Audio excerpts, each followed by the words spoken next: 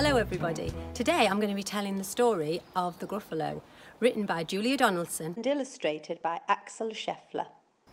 A mouse took a stroll through the deep dark wood.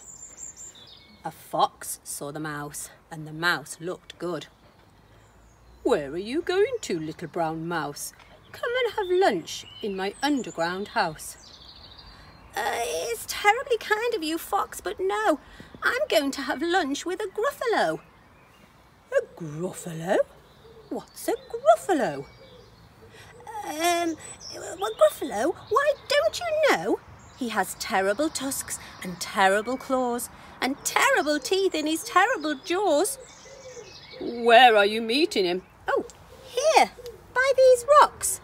And his favourite food is roasted fox." "Roasted fox? I'm off," Fox said. "Goodbye, little mouse." And away he sped. Silly old fox, doesn't he know there's no such thing as a Gruffalo? On went the mouse through the deep dark wood. An owl saw the mouse, and the mouse looked good. "Where are you going to, little brown mouse? Come and have tea in my treetop house." "Oh, it's terribly kind of you, owl, but no, I'm going to have tea with a Gruffalo."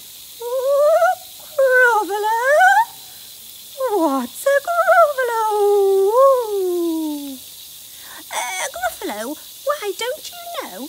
He has knobbly knees and turned out toes, and a poisonous wart at the end of his nose."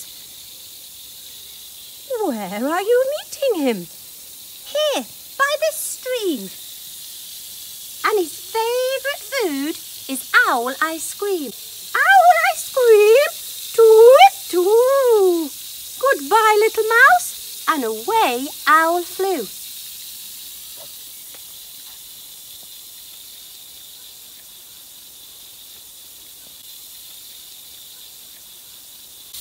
Silly old owl, doesn't he know there's no such thing as a Gruffalo? On went the mouse through the deep dark wood. A snake saw the mouse, and the mouse looked good. "Where are you going to, little brown mouse? Come and have a feast in my log pile house." It's terribly kind of you, snake, but no, I'm going to have a feast with a Gruffalo." "A Gruffalo? What's a Gruffalo?" "A Gruffalo? Why, don't you know? His eyes are orange, his tongue is black, he has purple prickles all over his back." "Where are you meeting him?" "Here, by this lake. And his favourite food is scrambled snake." "Scrambled snake? It's time I hid. Goodbye, little mouse." And away snake slid.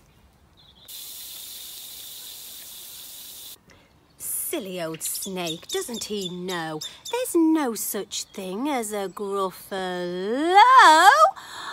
But who is this creature with terrible claws and terrible teeth in his terrible jaws? He has knobbly knees and turned out toes, and a poisonous wart at the end of his nose. His eyes are orange, his tongue is black, he has purple prickles all over his back. Help, oh no, it's a Gruffalo! "My favourite food," the Gruffalo said. "You'll taste good on a slice of bread." Good, said the mouse. "Don't call me good. I'm the scariest creature in this wood. Just walk behind me, and you'll see that everyone is afraid of me." "All right," said the Gruffalo, bursting with laughter. "You go on ahead and I'll follow after." They walked and walked till the Gruffalo said, "I hear a hiss in the leaves ahead."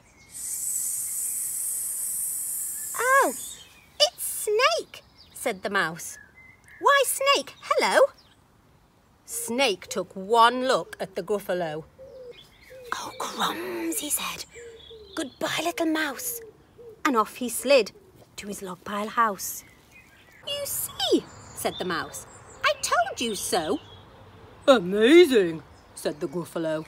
They walked and walked till the Gruffalo said, "I hear a hoot in the trees ahead." "Doo-doo." "It's Owl," said the mouse. "Why, Owl, hello." Owl took one look at the Gruffalo. "Oh dear," he said. "Goodbye, little mouse." And away he flew to his treetop house. "You see," said the mouse, "I told you so." "Astounding," said the Gruffalo. They walked and walked till the Gruffalo said, "I hear feet on the path ahead." "It's Fox," said the mouse. "Why, Fox, hello." Fox took one look at the Gruffalo. "Oh, help," he said. "Goodbye, little mouse." And off he ran to his underground house. "Well, Gruffalo," said the mouse, "you see, everyone is afraid of me. But now my tummy's beginning to rumble, and my favourite food is Gruffalo crumble." "Gruffalo crumble?"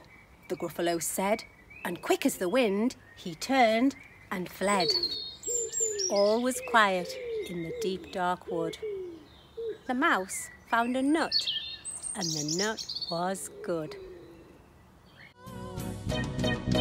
He's the Gruffalo! I hope you enjoyed that, everyone. And for now, from me and the little brown mouse, we hope you're safe and well at home. Bye!